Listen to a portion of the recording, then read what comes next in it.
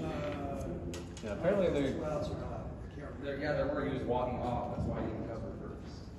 Yeah, some of the writers covering the game said they essentially had to make 6 outs to get out of that inning. One thing, it was 5-0. I texted a few of our big fans or close friends of mine, and we're all Dodgers fans, so we back and forth during the game, and I said, it doesn't look good, come on, man, we need fans at the game. And one of them hit me, Kenny Graver runs Man of Westwood, he goes, best lineup in baseball in 20 years, we're not out of it. So I gotta give him credit. But I always hit him with the Catholic pessimism. That's over.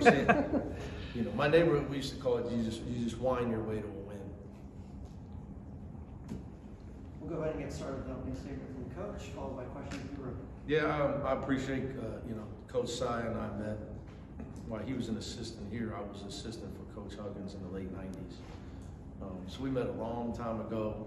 Summers out here, where I was out here doing different things with Sonny Vaccaro in the summers and that. And so yeah, I've been wanting to, we've been trying to get this done since I got the job. We go way, way back. So I thought his kids did a great job of not panicking and taking care of the ball, making shots, their movement. It was great practice for us. They remind me of Bellarmine, which is, I can't give a bigger compliment than that, with the way they cut and move and cut and move. Instead of just, you know, sometimes you play a team, they come down, they throw no passes and take a dribble, off the dribble three. So it was really good work for us to have to guard their cutting and moving and driving and all that stuff. It was tough to, you know, with that though, you know, Adai's practiced about 5 times, so, which is hard. They played no big guys for most of the game. So that was a challenge for us. But 60 points in the paint, obviously something we talked about after our scrimmage, where I kind of just let us play in our scrimmage. I didn't want, tonight we were much more organized with what we were trying to accomplish, throwing the ball inside. So, as you can see, Tyler Bilodeau can score. He can score at Oregon State, he can score here. I mean, obviously we got, you know, shooting. We shot over 50% from 3 tonight. I thought most of our shots were great shots. Defensively, what did you think about the press? And then they also shot over 50 from 3. So what did you think? Yeah, they made a lot of shots. They're spread as a team like that. They're going to stay. They're getting their shot blocked whenever they went in there. So we had 4 blocks, most of them early. So they were just trying to beat us and spray it out and shoot it. So that's why I said it was great practice for us to have to deal with all that cutting and movement and all that. They did give him credit, you know, especially number 15. He made a lot of shots. He made 8 on his own. Are you still? We still. I still wonder. I have to ask our guys, Ben. Like, did you guys notice he's made 5? Did you notice he's made 6? We've got to be smarter, and you know that's. So there's a lot of stuff that's good from this game that we can teach from. I don't care about the score as much as like we got to know when a guy's making shots like that. You can't leave him. You know, it cost us the Illinois game 2 years ago, right? Terrence Shannon's not a great shooter, but on that night he was. You know, so we got to make adjustments mid-game when the guys shooting the ball away. Is this starting lineup tonight? We'll probably have multiple starting lineups. We knew they were going to play small, so we went small. And some guys, you had mentioned Brandon Williams. You know, I'd offered to redshirt. There are some guys who are candidates to do that this year. Yes, we'll have those discussions before Monday. But I always leave that up to the player. But in the era of getting paid, if I was a young guy in the battle for minutes, I'd redshirt. I could make 5 years. I get paid for 5 years instead of 4 before I got to get a job. Pretty good deal, right? Yeah. Kobe's passing again, kind of quietly. 11 assists. Yeah, he's been. But you know, you guys don't watch practice. Kobe's by far and away our assist leader. From July 8th on our first practice up until today. By far and away. Like I'm going to say 40 or 50 more assists than the next guy, you know, over a 4-month period of workout. So that's not a surprise at all. Coach, aside from yesterday, you talked about the substitutions, especially in the secret scrimmage. Yeah. With this actual live game, still an exhibition, but more of a live game situation, did the substitutions become a little bit easier to manage? Well, they were easy that game. I had it all written on a pad, and I just said, here, put the, told the assistants every 5 minutes, just put the next group in. So that was pretty easy. It's going to be a chore from, to keep everybody focused and understand the maturity of the situation. It's going to require that you're going to have, first of all, you have to earn minutes. Players determine playing time, okay? Every coach that says, I don't play favorites is a liar. And there's a lot of them that lie in recruiting. I'm going to give you the ball, you're going to be the man.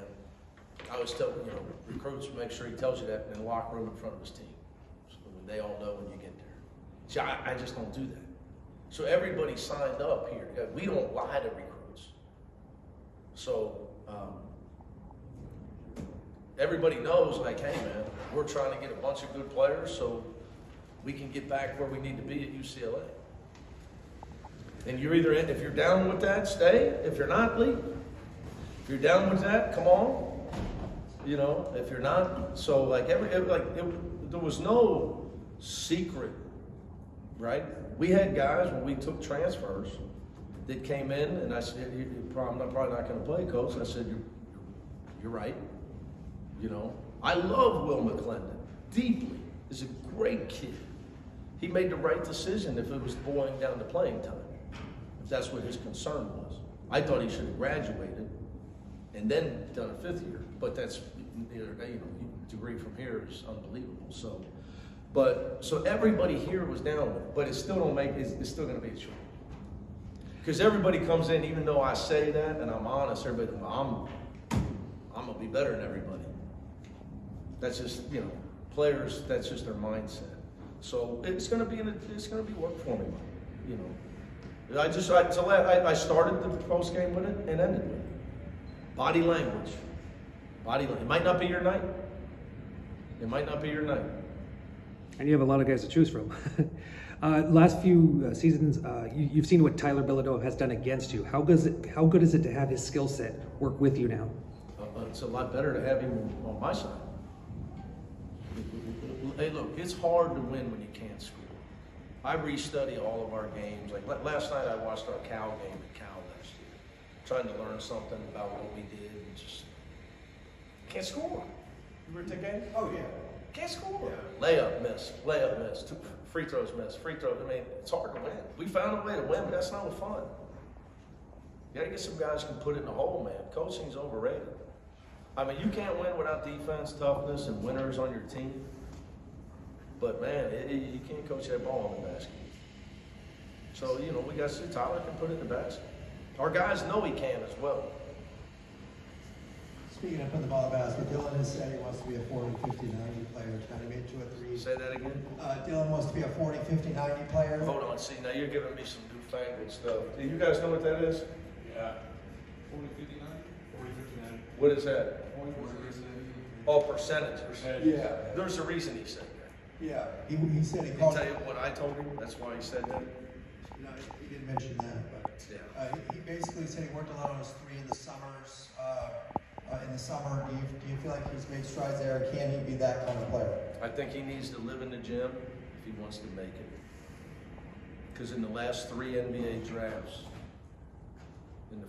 there's been 6 guys drafted in the first round. You listening, Sky? Under 6'5". And 4 of those 6 are 6'4". So that's what I tell you, small guys. Okay, you better be you better be basically what it said on Samuel L. Jackson's wallet. You got that money, huh? Oh, yeah. I mean, if you ain't 6'5" or bigger than that, you better. I mean, it just is what it is. But I explained to those guys, like, I showed them a guy that got drafted last year. They all know.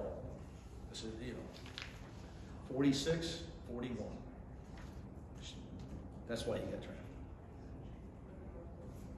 I'll tell you his name off the. Okay. They don't draft guys that shoot 38, 33. They just don't. I mean, you know, they hire all these kids that went to all these schools that never played basketball, MIT and all these, you know, analytic. I mean, you can get a guy from my neighborhood back in Coleraine, Ohio. He can tell you don't draft a guy who shoots 33. He didn't need to go to MIT, Coach Carlson. All right, guys. These guys up here.